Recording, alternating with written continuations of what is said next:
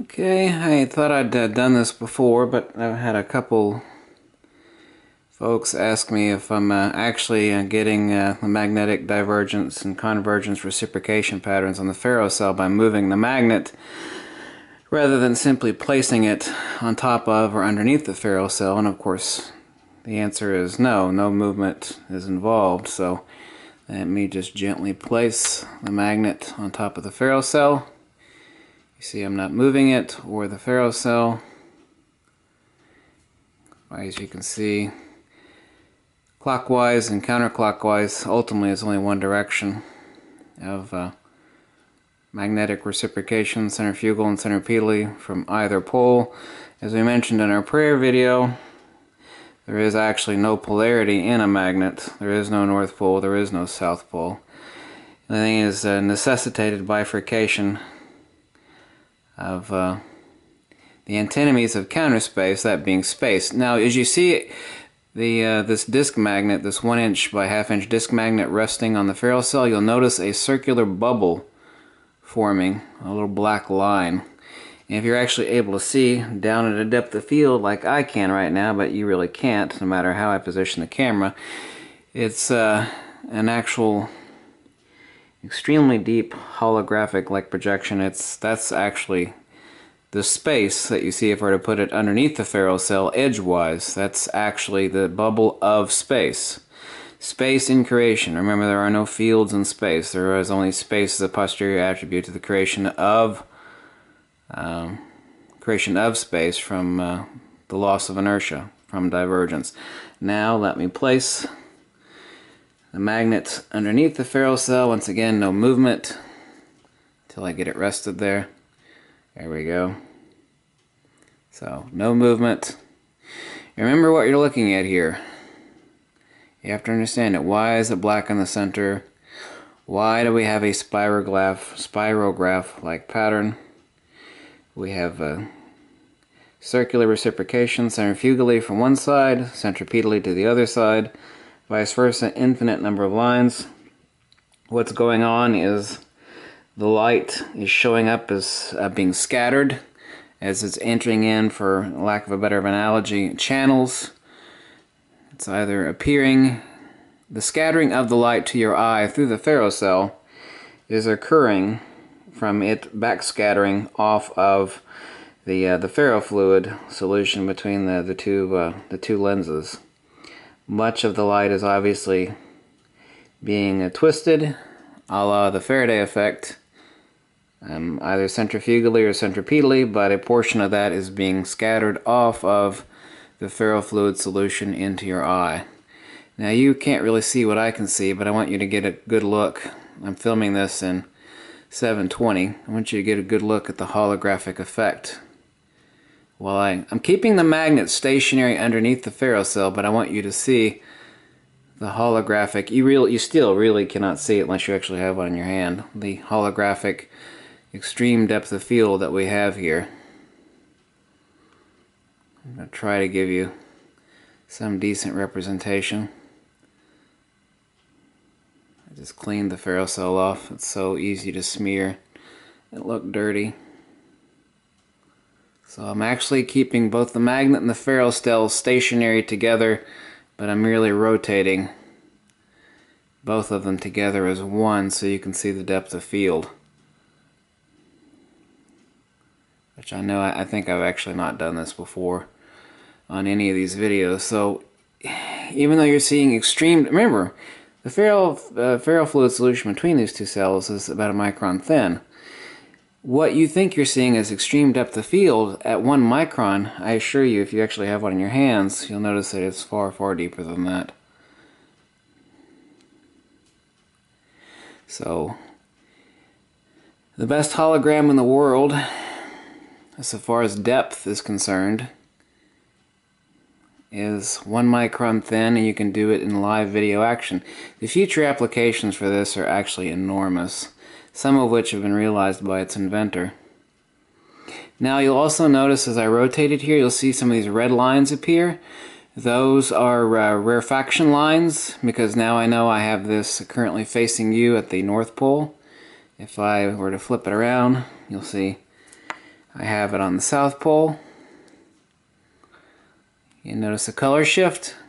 Without even knowing the polarity of this magnet, what pole I know I'm at the South Pole now because of that color shift. Compression on one end, rarefaction on the other. So, let's put it edge on. It's hard to keep it in place when it's on the edge like this, but I'm not moving anything here. Develops on its own. Let me remove it away. You see, nothing.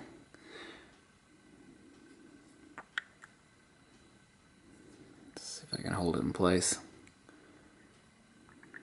It's not easy to do on the edge.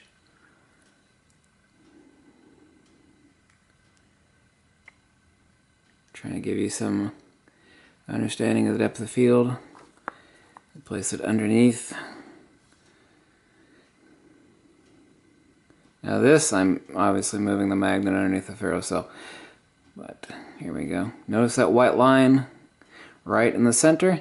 What you can't see, you can to a certain degree, but you really cannot, is that between either poles we have a very deep projective valley. That is, of course, the dielectric inertial plane, i.e. counter space. That is where the ether is unmanifest, and manifest obviously on either end. That is polarity. Remember, a magnet is both, obviously any atom in the universe is polarized, necessitatively so, because that the center of space is counter space, and obviously that necessitates the creation of polarization. A magnet is both polarized assemblage of atoms and or molecules, obviously depending on what the magnetic object is, and also coherent. So, as we stated before, and may or may not have understood it, as explained in the prior video, polarity does not exist.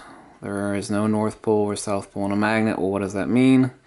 It means that the center of every magnet, including a hydrogen atom, is counter space.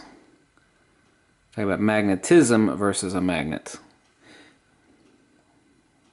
This deep valley right here that you can't really see that well, but which I can. That is the dielectric inertial plane of this magnet. That is counter space. If I were, as I showed you before, when I place the magnet up above, you'll notice that there will be a black line bubble form underneath it as the formation. Not only are you seeing a holographic projection, not really a hologram obviously, but you're seeing a holographic-like projection. Here you go. You see the bubble form? You see this black line around the magnet? Let's do that again. Disappears. Place it there. Now watch for the black line, the bubble, the creation of space on the other side of this magnet. I'll get into later, time is a compounding of space upon itself. Basically, time raised to an exponential, space raised to an exponential is time. That's a matter for another discussion. You see the bubble forming? Notice the black line forming slowly. If I keep it still, that's the only way it can form. I'm trying to tilt it here so you can see it better. Now you can see it. Let me get a little bit closer.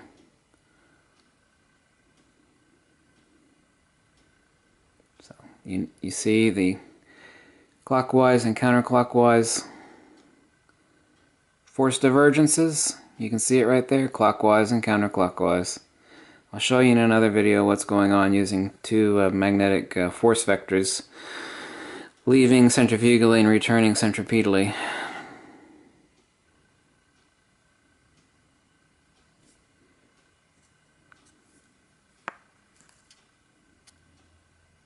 Trying to get the correct positioning so you can see the depth of field. I'm not moving anything other than both of these together. So, now do you understand why a magnet does not have two poles? It is not polarity. It is the bifurcation of space. Necessitatively, space in creation from the loss of inertia necessitates a center point. The antinomy, the opposite of space, obviously is counterspace, and the opposite of counterspace obviously is space.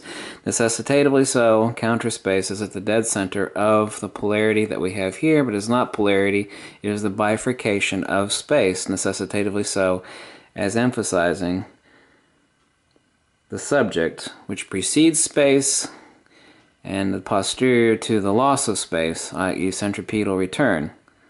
So you have inertia, space, and then the return of inertia. You have inertia and acceleration, or inertia to begin with. You have force and motion, i.e. the creation of space. Necessitatively so, polarization. Like we said before in another video, there's no such thing as a point or a line.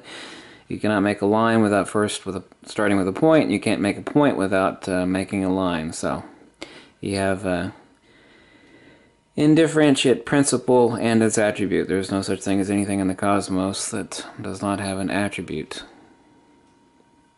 Light and illumination. The good that it does good. Obviously that's a point for another discussion. So anyway, the point of this video was actually to answer the questions from the other folks. They said, "Are you moving the magnet of the ferrocell?" I said, "No, I'm plopping it down." There we go, there it is. No movement. Obviously I can move it, but the image forms on its own, necessitatively so. This is the backscattering of light in the ferrofluid solution as it is torqued and curved in the reciprocating magnetic divergences.